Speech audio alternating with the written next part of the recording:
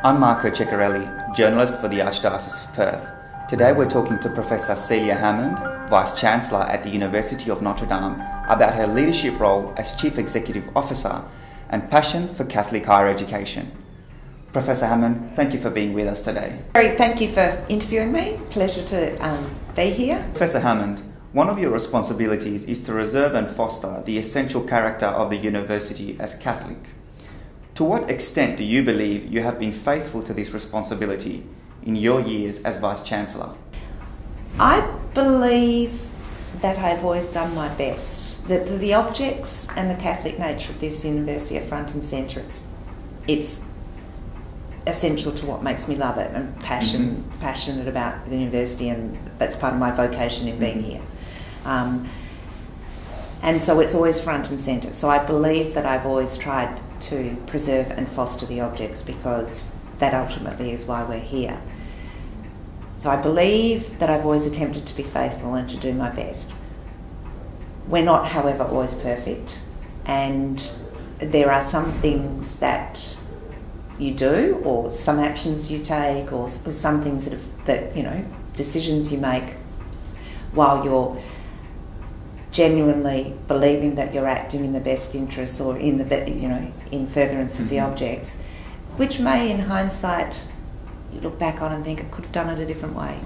But I think that's the same with all things in life. I've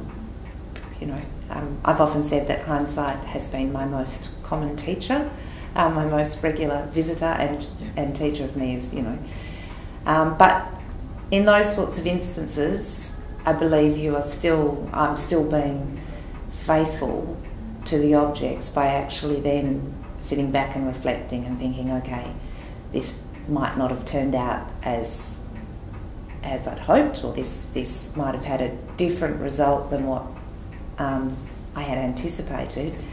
So to reflect back on thinking, if that comes up again, or if something similar to that comes up again, how would you do it differently? Can you tell us to what degree has your faith been a guiding force throughout your career? If I could answer that throughout my life, in the sense, faith, and growing up in a Catholic family and going to a Catholic school, faith was front and centre. But like any child growing up, there are times when you question faith. There are times where you perhaps just disregard faith. Not everybody, but some of us do. In terms of my career, faith has been consciously front and centre since I started at Notre. Prior to that, there was a period of time where, although I had faith, it certainly wasn't a dominant or conscious part of my life. And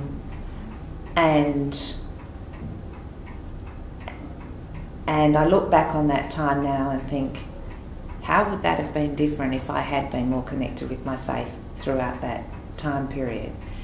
Now I could sit here and list a whole lot of regrets and think, and I do have lots of regrets, but could sit here and think, all of this would have been different. But at the same time, what I choose to do is also focus on the absolute amazing blessing that was given to me to come to Notre in 1998. I'd started teaching sessionally a couple of years before, but come here in 1998 when I was still in my 20s, just got married, hadn't had kids yet, and the way that it helped me develop my faith. It still does. I mean, faith is a constant. I don't think you ever reach a final point in developing your faith. It's a constant thing. But I look back and think, if I hadn't come to Notre, would I have continued perhaps to not be spurred on and not accept the invitation that we're all given to explore our faith and to deepen it?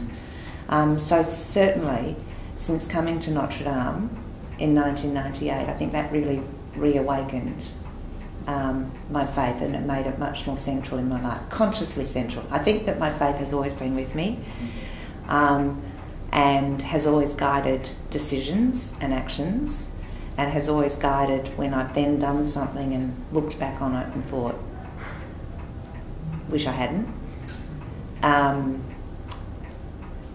But that's, and when I've done that, you know, looked back on something, particularly when I was younger, and thought, you know, I wish I hadn't done that.